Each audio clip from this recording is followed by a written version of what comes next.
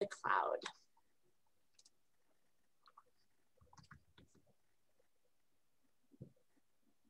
All right, Miss Jenny. Okay. Oh, so go ahead and click forward.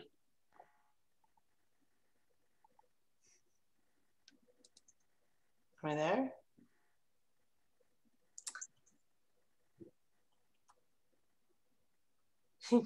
Okay, so, sorry. Well, that's okay. While we're waiting on Jenny, just letting you know, this training, we've done a kindergarten session last week. We have first and second grade, and assistants have been invited to both. So many of you have joined us with first and second, even if you are a kindergarten assistant. And then we're doing third through fifth next week. And the reason we separated it is because students are at such different places in their learning. So we want to combine the EL Achieve strategies that many of us have been trained in, but we also have reading specialists and special ed in the room, because we're really looking at language as a whole, which includes reading and writing.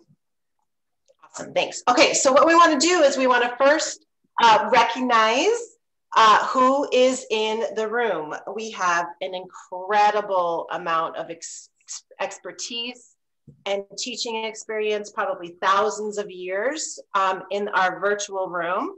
And so we want to learn and collaborate with you.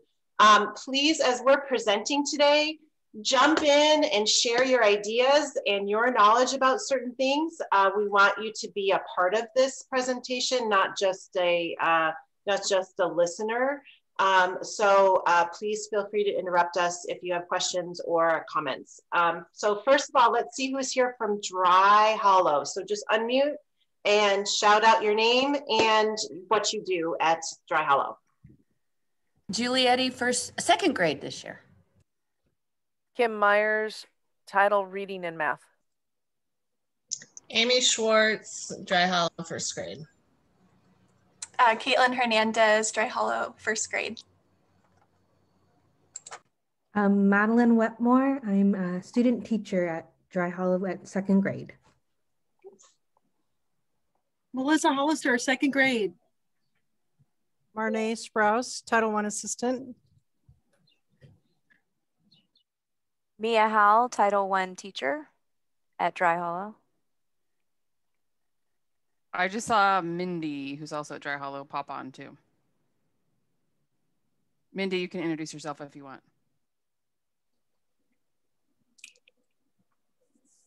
Mindy Leonardson, Dry Hollow Elementary second grade teacher. Awesome, thank you, Dry Hollow. And I'm very interested in maybe having some feedback from your student teacher at Dry Hollow. I'd like to know from her reading program after we get towards the end, or I think we'd all like to know some of the things, if she's learning some of the things in her program that we're going to talk about today. Okay, next is Mosier, but Mosier I don't think can join us because they teach on Wednesdays during this time. So Colonel Wright. I'm Abigail. I'm first grade at Colonel Wright. And I'm Judy, the other first grade teacher at Colonel Wright, of course. That's where we all are. That's why it's our turn. I'm Carol Dossett. I'm the principal of Colonel Wright. Jennifer Vaught, second grade. Erin Cyphers, title Reading. Jocelyn Munoz, ELL assistant. Jasmine, ELL assistant. Eliani Agra, ELD teacher. And by the way, Jenny, in the chat, Katie is a Title I assistant, but I believe when she put that, it was for Dry Hollow. Oh, yes, okay. She's at Dry Hollow. So that leads us to Eliani Agra is also going to help us, and she's going to be managing the chat and also putting some links in there. So thank you, Eliani. Okay, anybody else from Colonel Wright? All right, Chenoweth Elementary. Nick Anthony, first grade, Chenoweth. Jennifer Tate, second grade, Chenoweth. Kim Sullivan, second. Cindy Kamamai, second. Janine Rafferty, first grade, Chenoweth. Sorry, Amy Felt, first grade. Sorry, Janine. Cassie Lynch, reading intervention teacher.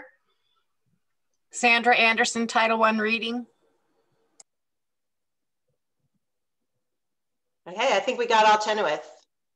And of course, Mairead and I are from Chenoweth too. And then who is here from our Columbia Gorge ESD?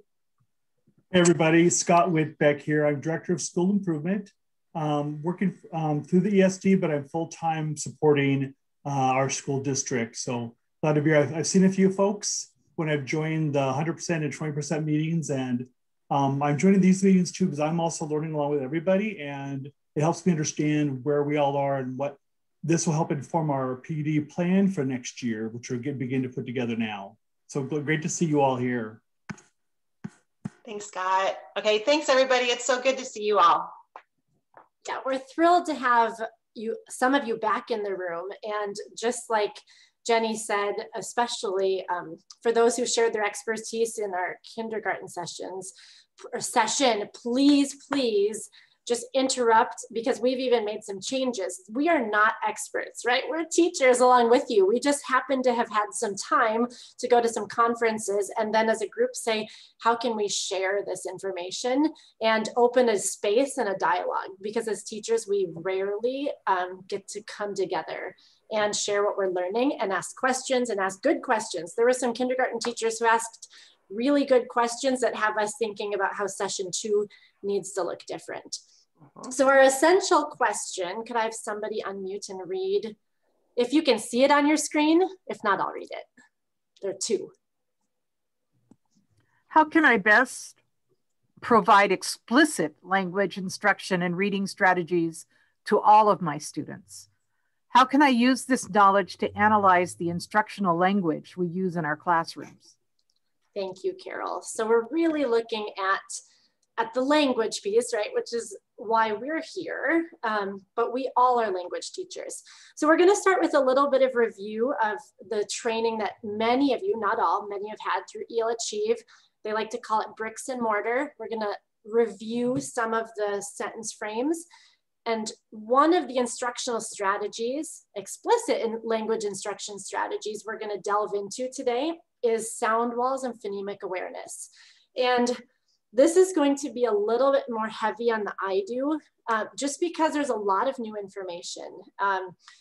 The reading specialist team and our team has been attending RTI conferences and are feeling really excited about taking this work on as a district rather than just kind of in silos. So sorry for talking a little bit more this session than the next one.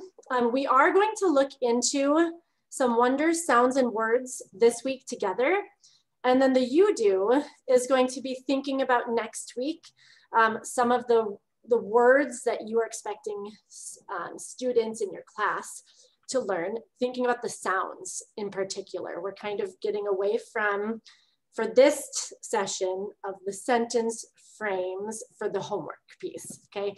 So we know that you guys are all really good at that. And then there is one piece of additional homework, which is a choose your own adventure, whether you like podcasts or reading or watching videos, doing some of this learning on your own about sound walls, and we'll get more into that. So we are taking a dive into it together. Okay, so Sarah, go ahead. I was gonna say, hey. Okay, so our first activity of the day is we want you to think about one of the most difficult word or words that your students deal with when they're trying to read or write. So it's a difficult word. And Eliana is going to pop in the chat the website, and you go ahead and it's like a Wordle. It starts popping up. And even if somebody else already wrote your word, go ahead and write it again, because then we see common words, and you can type in a couple. Oops, sorry, and I'm going to open that up.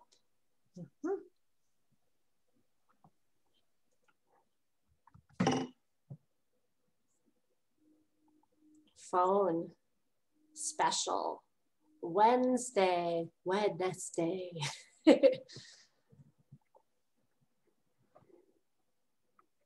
When, who, school, If you see one you like, you can type in more, and then it'll get bigger as more people type in the same word.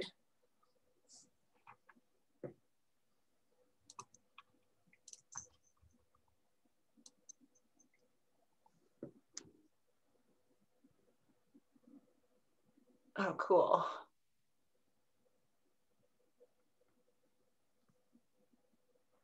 Wednesday, yeah.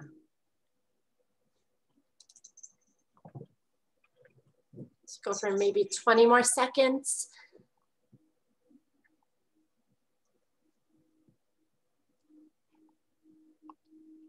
TH, anything with TH, I love that. Mm-hmm.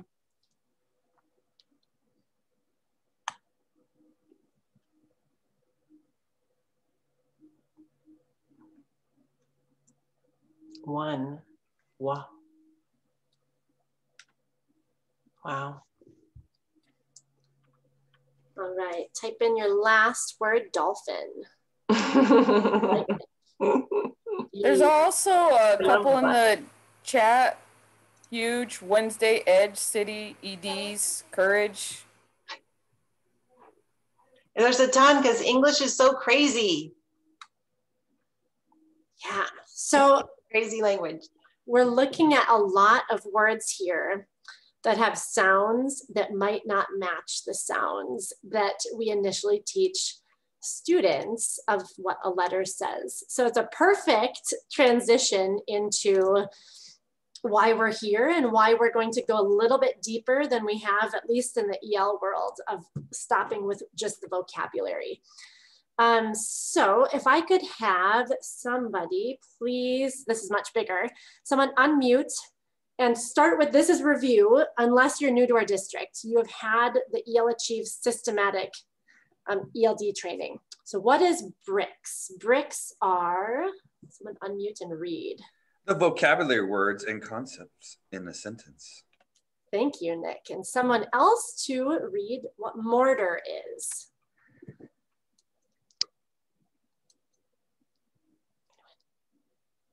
The language that connects, it is specific to the language function. Okay, Thanks, so Barney. that calls out the language function. So we're always saying, okay, the first thing is you're analyzing what is it that you want kids to do with their language, right? Do you want them to compare and contrast? Do you want them to describe? Do you want them to have sequencing? There are 5. Then we say, okay, take it a step back. Now, what language, what words, and what frames, the mortar that connects those bricks, do they need? So you're teaching about animals, and you say, this is a frog, everyone. This is a frog, your turn. Okay, and you're building this together, right? A frog has legs, your turn. A frog has legs. A frog has a tongue, your turn. A frog has a tongue. Ooh, a frog has eyes, good. A frog has eyes. Ooh, let's add another big word, amphibian, your turn. Amphibian. So you're building this together with your students. Then maybe you say, oh, I really want them to use descriptive words, adjectives. So a frog has big eyes, your turn. A frog has a sticky tongue, yeah. And you're working with words that maybe Wonders has given you, maybe words that you just want your students to use and spell and or say correctly. And then you might be building in some verbs as well. Well, where do frogs live? Frogs live in ponds. That's right, frogs live in ponds. And frogs eat bugs, yeah. And so you're continuing to build that language and use visuals and have lots of practice. But then this isn't enough for students to, unless you're a really competent speaker of English, which many of our students are, many are not, but you're missing a piece, right? After you have all of these bricks, you're missing the mortar. So how can you put that together? You have your words to choose from. Now you need the frame. So so a frog has big eyes. Oh, a frog has a sticky tongue. Okay, maybe you're working with they. They are green. They live in ponds. So you're really working on building towards students being able to use those frames and have lots of options. And the key that we've used and EL Achieve uses as well is color coding verbs red, adjectives green, and nouns blue. So once you've done that, I have a huge critique of this, and we didn't go over this with kindergarten because it's a little less, let me go back for a minute, a little less relevant for them, but a huge critique is like this stifles creativity. Okay, so we're thinking about that, and we're going to talk about differentiation of this. Before we do that, in the chat, in your own words, or maybe you could even use a hashtag, how would you describe bricks and mortar? And just write it in the chat. So in your own words, how would you define bricks and mortar? And I'm actually going to put that back up.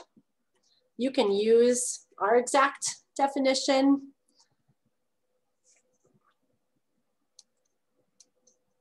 And Eliani, as they come out in the chat, would you mind reading them out loud? Got it. Hopefully I can keep up. So how would you define bricks and mortar in your own words? And or copying, you can plagiarize, that's fine. No judgment here.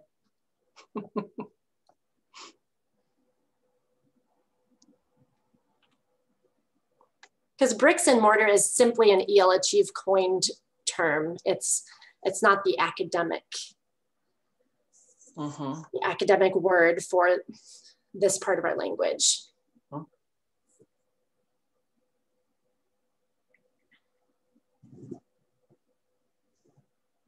Bricks meaning.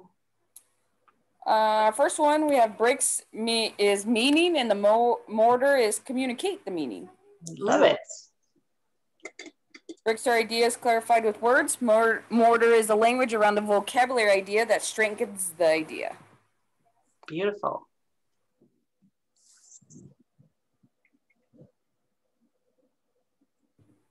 The building blocks that we use to create meaning in our sentences, and the glue that connects them into coherent ideas or thoughts.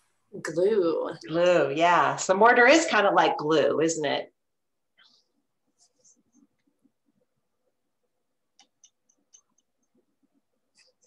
Yeah, excellent. We'll let another one or two, maybe read one more, Eliani, and then we can read the rest in the chat. Bricks are the new vocab or words pertaining to the new content. Mortar is the glue that holds it together. Perfect. Perfect. Wow, we all have experts in the room. So our job is to help students to be able to use their language, right? That's our goal. And we are also developing content, we're developing meaning, all of that is part of our jobs.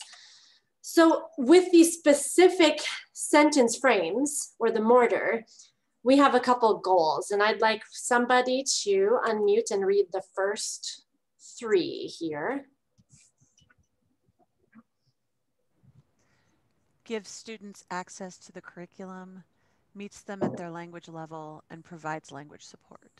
Thank you, Jennifer. So the bricks, right, are what we're saying, that there's some of the content or a lot of the content, but then we need to include that, well, how do you do it? How do you make this sound like a coherent thought or a coherent essay? Probably not essay in first and second grade. And characteristics of a really good language support or a language frame are, to have someone else unmute and read these three.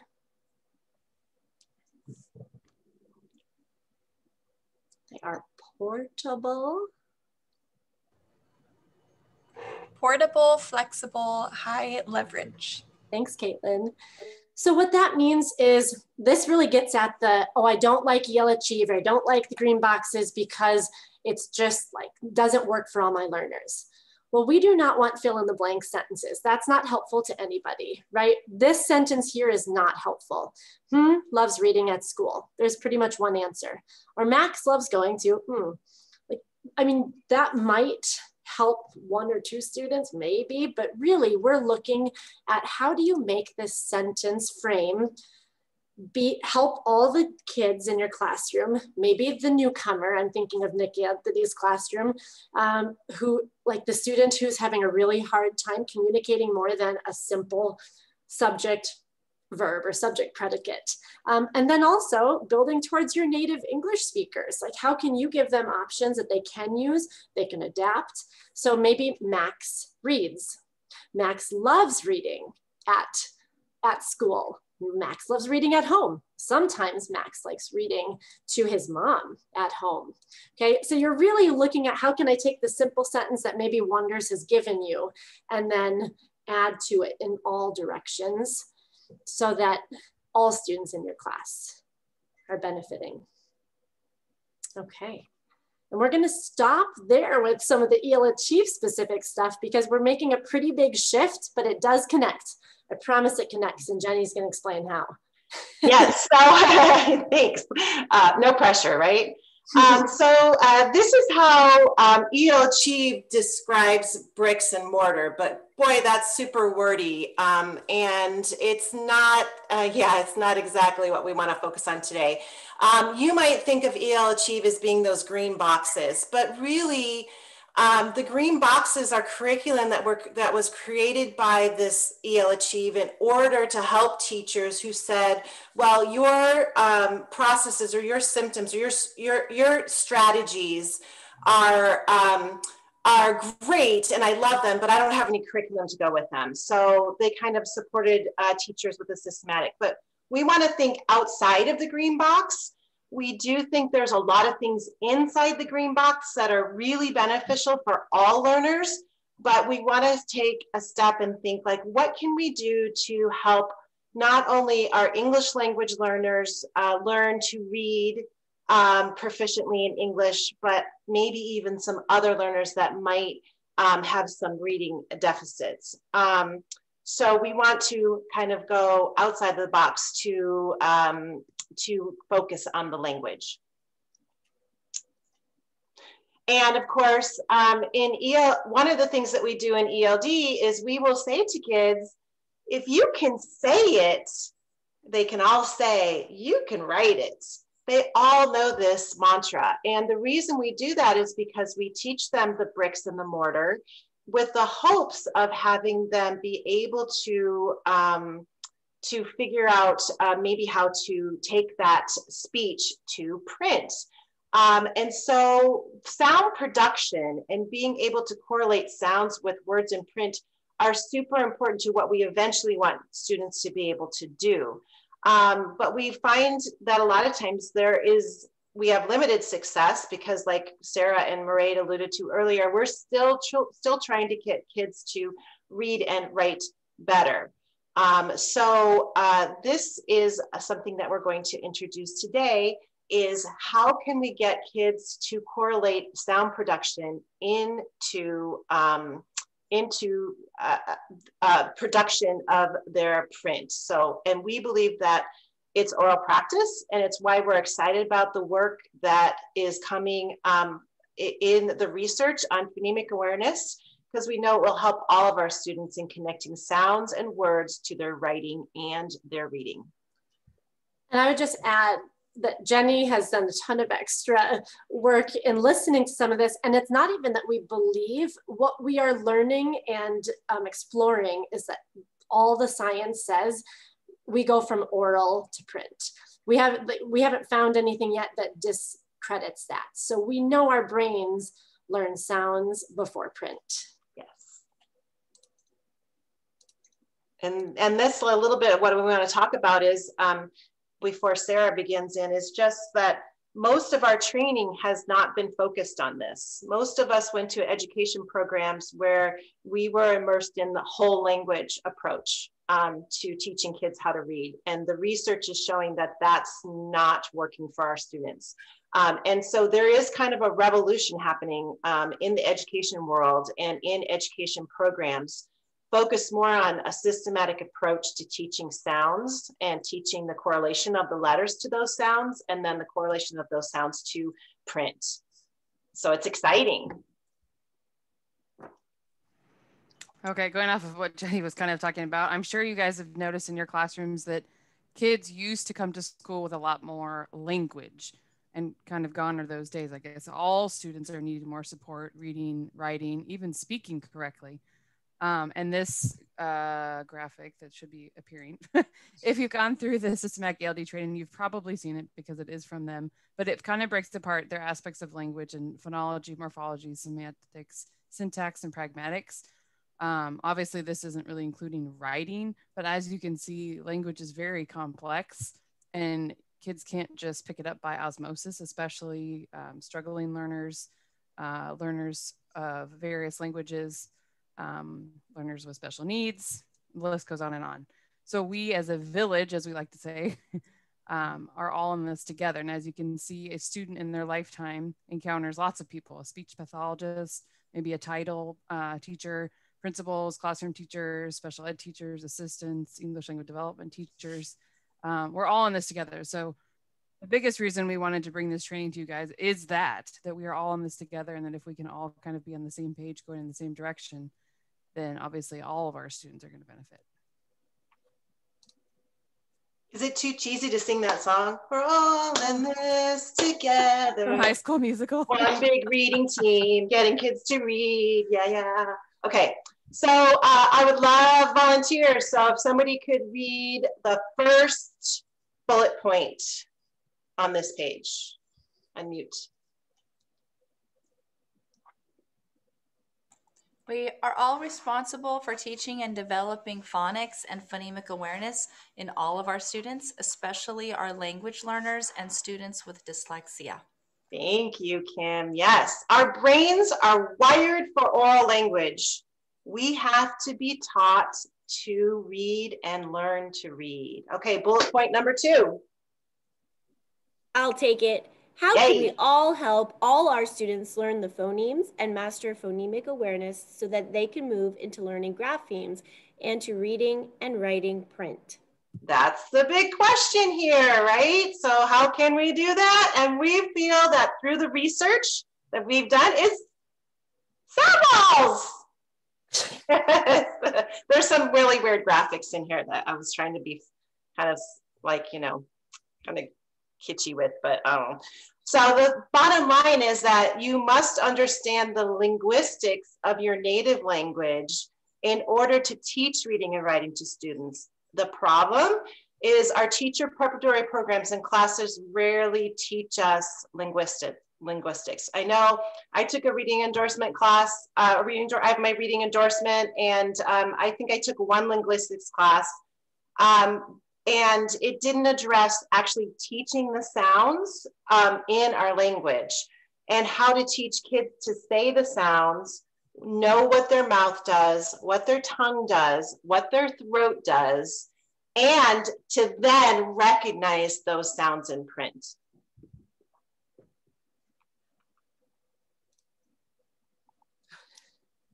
So I find one of the things that I do in class is when kids are asking me to spell words for them, if I say sound it out, but I also won't give them the letters. I give them the sounds, even if the sounds don't make the sounds in the word. So if I'm saying, you know, eat, I'll say t, eat, because they need to connect the letters with those sounds before they're going to actually understand that they're going to come together to make other sounds.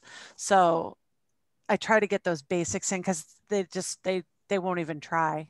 Then this is for you, Jennifer. That's amazing. Yeah, you're going to love this. Sound walls are going to probably be your strategy going forward. So, yeah. Right.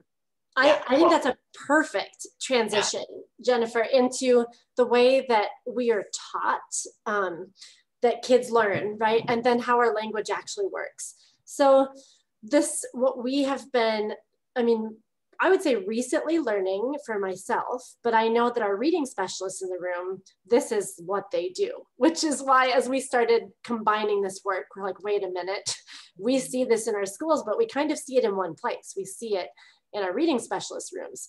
So we were taught, and probably most classrooms have a word wall. It's organized, right, by the alphabet. And what we're learning is that for our brains to learn language, we go from oral to print. So having it organized by sounds and is going to be much more helpful for students. Now we'll go over how this feel overwhelming right now. The kindergarten best comment, I think, was like, how do you expect me to do this when I don't want to teach it wrong and then have the reading specialist come in my room and say, and like fix all my errors? We are sharing this idea, this research that we have not found like negated yet, as let's explore this as a district because we know this is how kids learn. So word walls, so we're not saying this has to happen. We're just teachers excited to learn with you. So they're organized from A to Z, right? Alphabetically. They're organized by the teacher point of view. You learn this word in wonders. Maybe you put a picture, or maybe you just put the word up on your wall. It goes from print to speech. You're usually looking at it in print and then having kids say it. So it's kind of opposite of how our brains learn. It's dependent on the teacher putting the word up there for kids. It's really focused on the letters, the 26 letters, which we're going to get into how there are so many more sounds. And they're focused on one word. And it can be super, super confusing with sight words. Like, where are you going to put the word knee? My knee, I scraped my knee today. Or no, do you know the answer? Are you going to put that under the K? But then kids have just learned kick. Huh, how does that work? Okay, so the science is starting to say sound walls is where it's at, because sound walls are organized by speech sounds. So you would have the sound. You wouldn't just have your letters, right? You would have an sound, and every spelling then that would support the you'd have GN for gnome. You would have KN for no. You'd have just an N. Now, this isn't something that you would create. You'd be doing it with your students as you find it. So it's a student point of view. It goes from the sound and then to the print instead of the other way. It's independent. Once a kid has practiced, they could hopefully go to that maybe there's a picture of the mouth like you see here for the sound you're teaching, and they could go find what they're looking for. And it's really focused on those phonemes, the sounds and articulation, and then also transferring those skills. So we're going to just scratch the surface on what these can look like and what the instruction could look like in a classroom, whether in its kinder, first, second, really struggling readers across the board. Why we brought this to you is we've learned for English learners that this is really helpful. And for the session we were in was for students with dyslexia, that if this instruction is really strong in the classroom at K1, 2 level of phonemic instruction, that dyslexia, for a student with a dyslexia, may not need the interventions they do in later grades.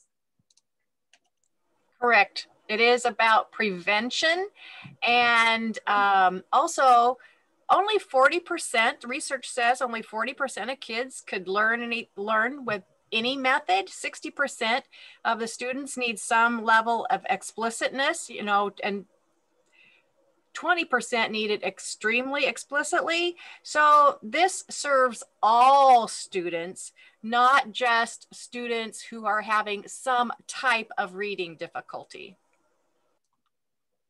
Thank you, Sandra. And thank you. We actually changed one of the graphics because Sandra helped us see that it was not a good graphic from our last presentation. So thank you. Yeah. Okay, so why make the switch? Transitioning from word walls or using cards with words on them to sound walls and cards is right for all students, exactly what Sandra was just alluding to. So can I have somebody read the first bullet point that's going to come up? Just anybody on mute. We very rarely talk about the speech sounds in the English language. Next one.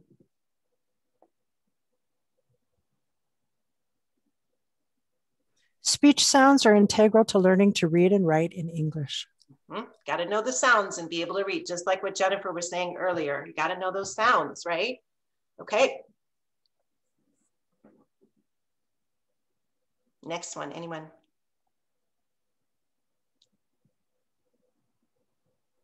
Kids learn as they do it, integral to our philosophy of I do, we do, you do.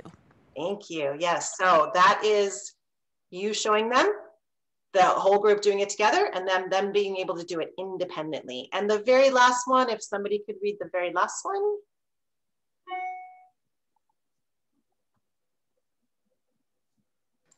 Evidence-based that supports the science of reading.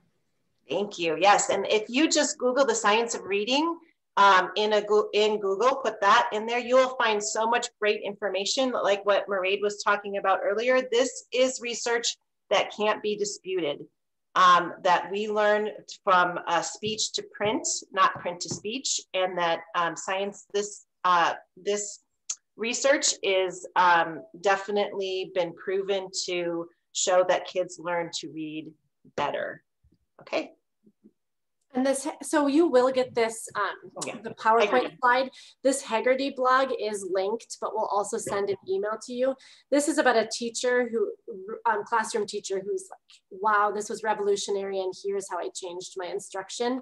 And we know that Haggerty is already used in our district. This is just taking it a little bit further. Thanks. And this is one example of what a sound wall could look like. The training we did with, I always forget her name. Sandra, you know her name, Dr. Yeah, Carrie Lee Beck. There we go. Carrie Thomas Beck. Carrie Thomas Beck. Because I have, yeah, so Dr. Carrie Thomas Beck said something a little different than this visual. She said, you always start with the image, the picture, then the sound. And you give lots of examples. So this one, if you have a TH sound on the left, those would actually be two separate areas, right? On your sound wall, you would have the for thumb that has no voice behind it, just air. So if you can stay muted, but everyone make a sound. Okay, so if you're teaching that with kids, you would have no vibration in your throat. You'd say, and you might even get close.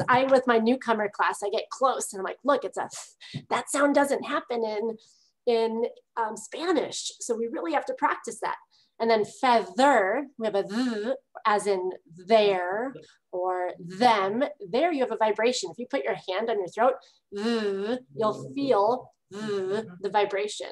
So actually explicitly starting to call kids' attention to this is going to help them transfer sounds to print faster. We're really running short on time, but that's okay.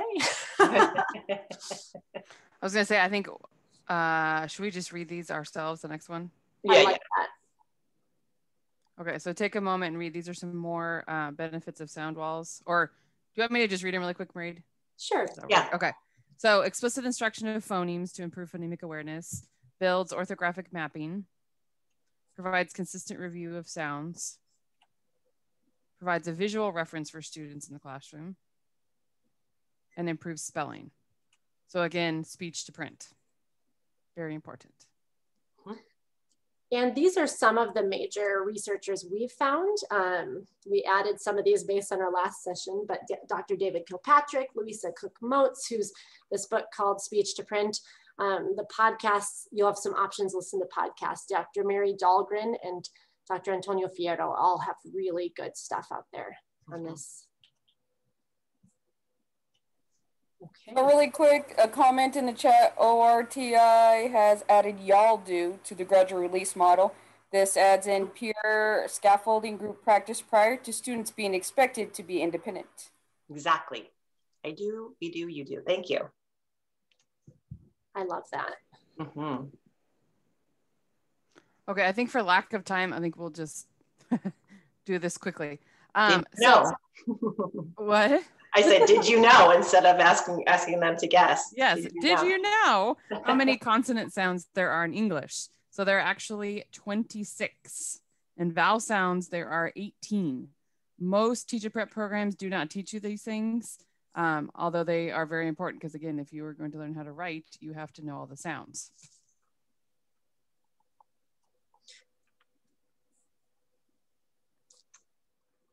This is Dr.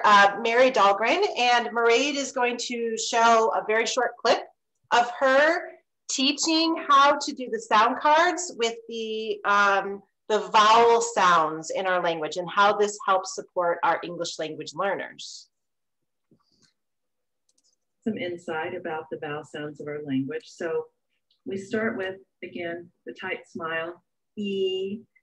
Then we begin to open our mouth slightly. E, I, A, I, ah.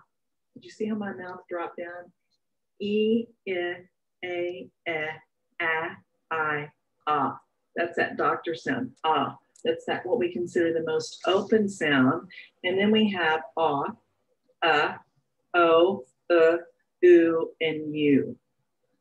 You'll also notice over here, I have two sounds we call our diphthong sounds. Diphthongs are two movements of the mouth, two. So the DI in diphthong means two. It's the same prefix as in digraph. It's that Greek prefix meaning two. So diphthong, oi and ow. Those are what we classify as our two diphthong sounds on our vowel chart. These are a little bit elusive for children because they feel like with that two movements, there might be more than one sound. They are spelled with more than one letter. So that makes it pretty easy for students to begin to learn oi, O-I or O-Y, and the ow sound, O-U or O-W. So those are things to think about. Why am I teaching you about all these sounds? How come I'm not just teaching you to print?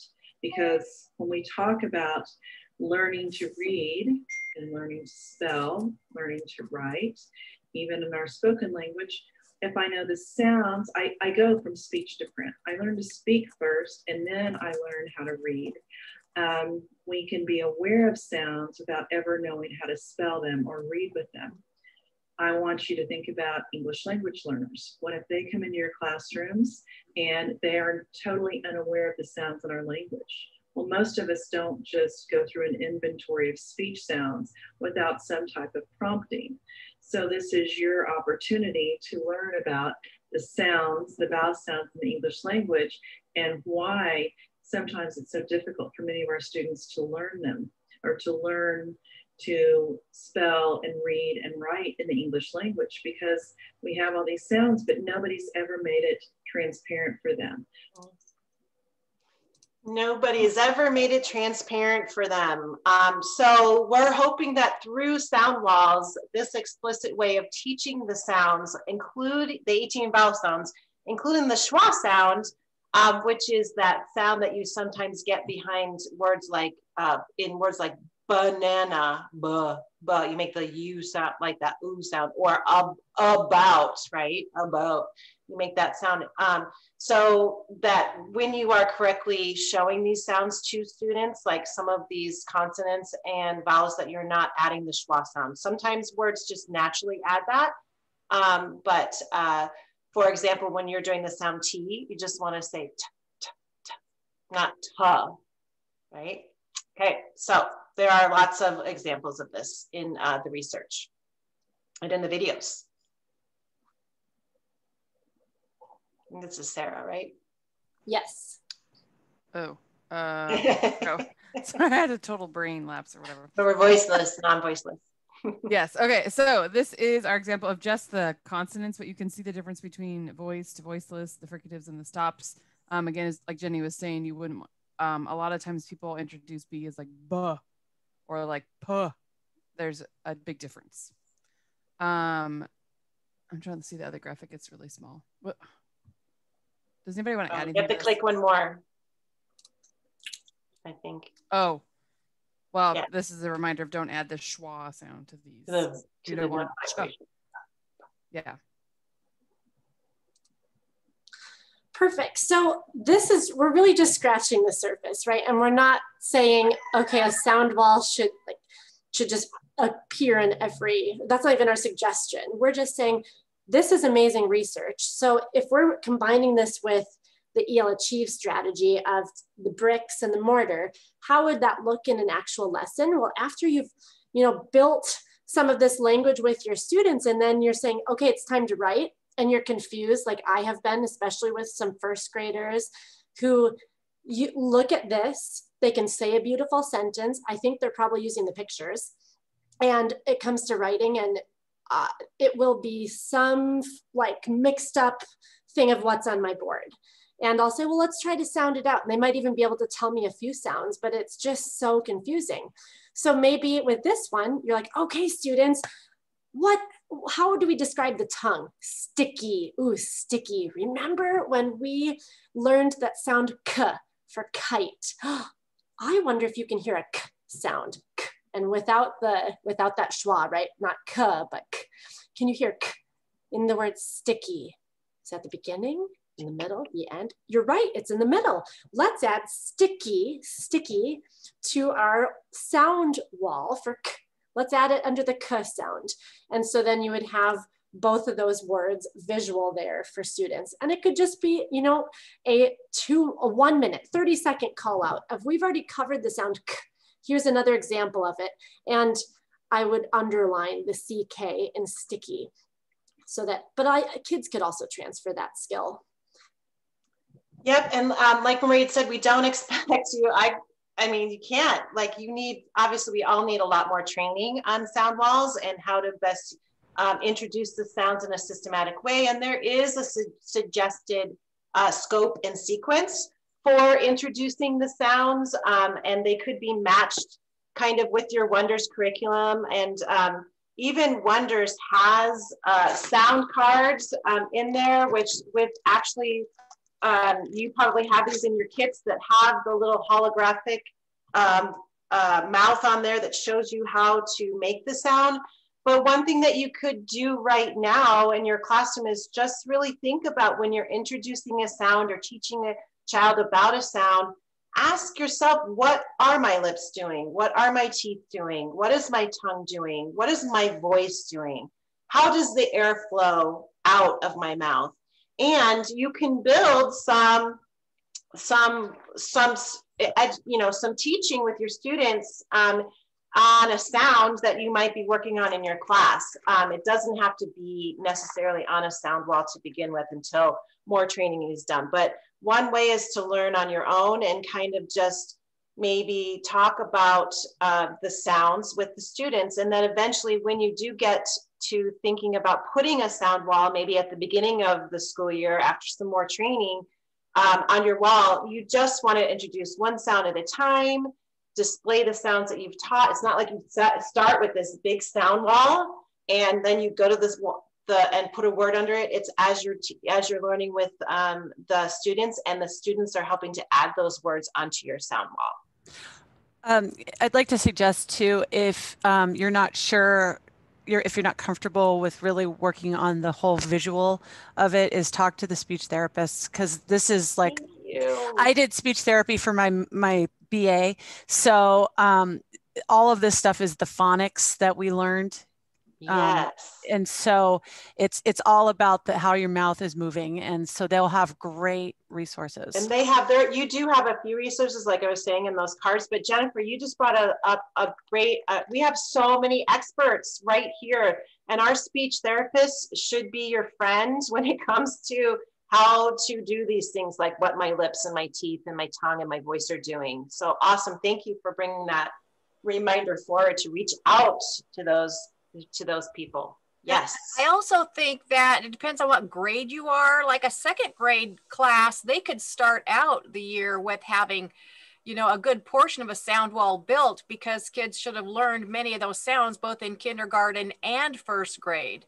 You're right, but you also want to keep in mind that there are some kids that might not have learned those to build those. But that's the one thing with kindergarten, is they were like, do I teach 44 sounds in the in the kindergarten when I don't really, am I really focused on 44 sounds? No, you focus on the sounds for your grade, right? So I wouldn't expect a kindergarten classroom to have all 44 sounds on their wall, because kindergarten doesn't teach all those sounds.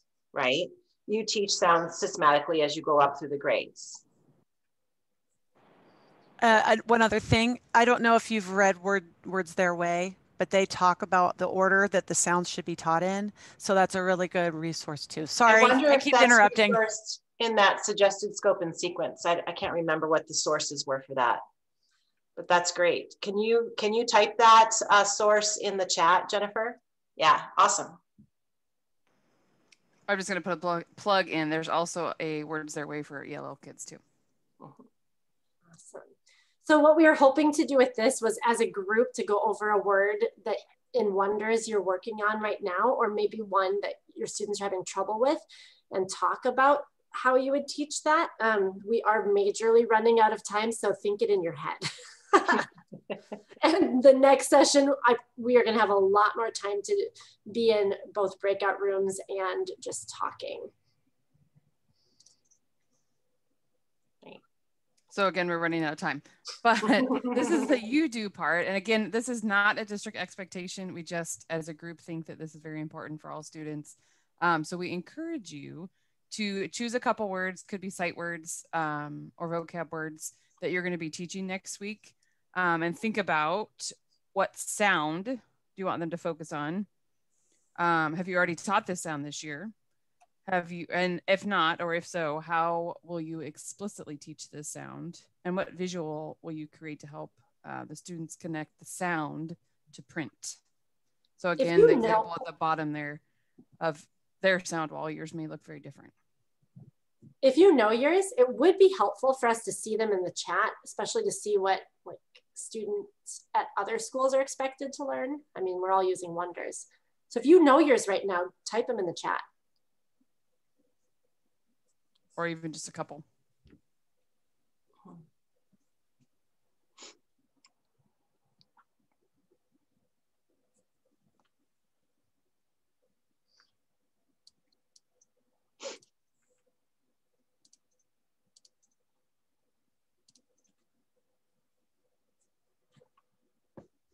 Oi. Foil. Oi. Yeah. That's a bit, an OI is a big one for English language learners. Because they would say OE. Because an I is an E. Yep.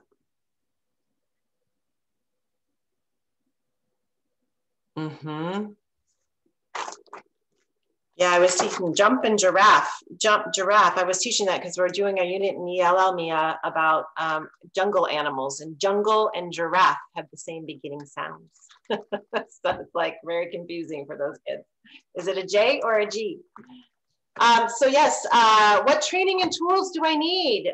What are you all interested in? For one thing, you should have these Wonders sound cards in your materials. If you do not have them, reach out, and I think there are some extra ones kind of floating around the district. Actually, Caitlin Hernandez, these are from your old classroom.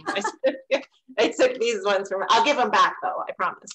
Or I might keep them actually, they're really cool. And then of course, Tools for Reading, which is Dr. Mary Dahlgren's website for her sound walls, has sound cards and, you know, mirrors and things like that, because she really wants you to teach the kids how to see their own mouth in as they're making the sound. So what training and tools do I need? Is this me still? Yes. Okay. You now have a choose your own adventure. And you can dig deep into the videos if you're a visual person and like to watch other people do this work.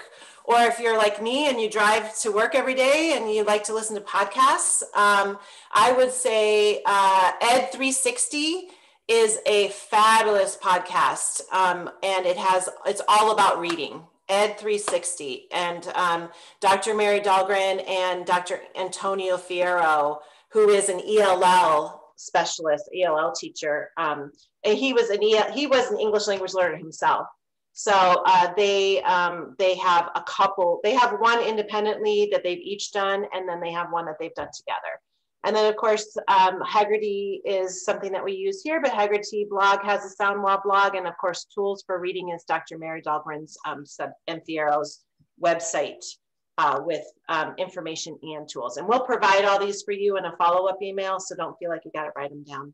But the next session, we are going to start in breakout rooms where you just talk with your colleagues about like, what's something I learned, what's something I have a question about, what's something I maybe tried or like something I didn't try because I think this is really overwhelming. But we are going to start in breakout rooms. Thank you. Oh, yes, and you can also just Google sound walls. Yay, we did it! We did it! So all in this together. Thank you so much for being here. For some of our reading specialists, thank you for listening to a lot of talk again today. And we do need your feedback. Part of your feedback is requesting some of these materials if you'd like them. So Eliani is putting the Google form in the chat. If you click your chat, click that blue link, it's going to bring you to a Google form to ask you some of your takeaways. And honestly, the more that you put under your thoughts, or especially like at the last question, I promise that we're going to read these and then take that into account for session 2. So please don't leave until you fill it out. It's kind of your exit ticket, which is a strategy. And we're using it to make an order request with Scott Whitbeck with some extra funds. If you want some of these materials, and there are pictures on the exit ticket with the materials that you might want in your classroom. And maybe I could just jump in and say, folks, I know sometimes that as educators, we're reluctant to ask for anything because we're so conscientious of money, but this is one of those times you do want to speak up. If you need them, put it down, because this right now we're getting a good sneak preview, a chance to practice, kind of no risk practice this spring, but in the fall, these would be some of the things that are just standard district wide we'll all be expected to do. So we want to make sure you have all the supplies that you need so that you can do the things that you're learning to do and put to use your new expertise. So please don't be shy to speak up if anything that you need on this, we'll make sure we get it for you. And I want to know, is the student teacher still online that was here earlier? No, okay, because I just wanted to hear if she had learned anything in her teacher prep program about sound walls or anything. Is she working with you, Melissa? Okay. So yeah, would you ask her and find out if she's learned anything in her ed prep program about sound walls? It'd be cool. I'm a first-year teacher. I was a student teacher at Dry Hollow last year, and we didn't learn anything about sound walls. I went to George Fox, and we covered a lot of things. We talked about sentence frames, but not like how you just described it, not at all. It wasn't broken apart like that at all. It was like we were taught like the bad example you gave, like what not to do with them. And I've never heard of a sound wall. So it sounds pretty great. So yeah, awesome. Well, I mean, that's one of the goals of Dr. Dahlgren and Dr. Fierro. Like if you listen to their podcast, the one thing that they say at the very end of the podcast is they want one goal. If they could do one thing to change education, it would be that this information and this science of reading training is in teacher prep programs so that you feel more prepared when you come and you're teaching kids how to read. I think that we hopefully could get somebody who's an expert in this area to come in and do this training, and it would be super powerful. And our reading teachers can be the catalyst for that, and our speech path can be the catalyst in helping us all learn together. Because I'm excited about learning how to teach these things this way. Because I don't know, I never learned it at school. And the best comment, I keep saying comments, but another kinder teacher said, I started looking and I couldn't see examples of kinder classrooms. I want to see that. So even typing things like that in the chat will help our district know what training is wanted or not wanted. If you're like, nope, I got this. And in our chat, we have the survey, but I also added the slide deck, but Mairead emails that out as well. But the slide deck will allow you to have the links and the video that we watched. So if anyone wants to stick around, I don't think we have anything pressing, so you can stick around or you can leave. Just make sure you answer the survey. I can play you a song if you want to stay around. Can you play that music? That Mexican music? And now we're a little geeky. Yeah, the High School Musical dance. Yeah, we're all. I'm going to stop recording though. Also, my students keep telling me,